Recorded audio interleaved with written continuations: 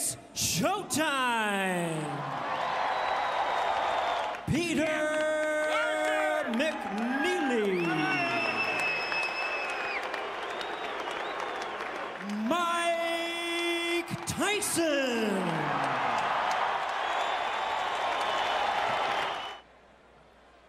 All right, gentlemen, we've already gone through. Protect yourself at all times. I expect a tough, clean fight. Peter McNeeley at the told him your greatest asset can become your greatest weakness. And his movement the past few months, and here we go.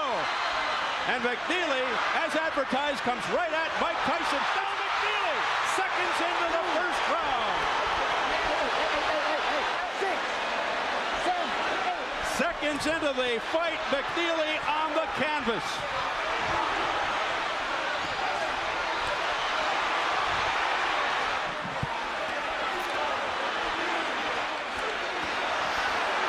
With McNeeley on the inside. Tyson seeming to just hang back there waiting for that one shot. He is 1 minute gone by. McNeeley's already been down.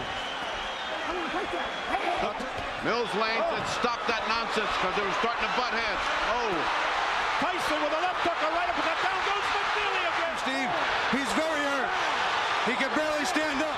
They want Tyson to go to the neutral corner. What's going on? Correct. That was not correct.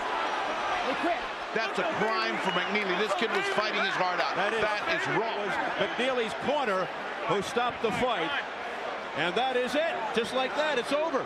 Well, replay, if it starts, you'll see Tyson land. Look at that hammering shot right there. And then the way he's punching, that right hand right there got him. And so he gets off balance. He goes down.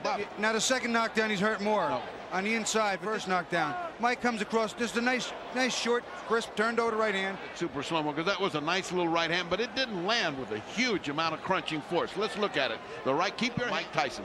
Now he's in a perfect position to come back. Whack, and you see he's turning his head as he got hit. But it was enough to stun him, and he kind of tripped over Mike's feet as well. So it wasn't a big deal. It's officially called a winner by disqualification, 1:29 of round 1.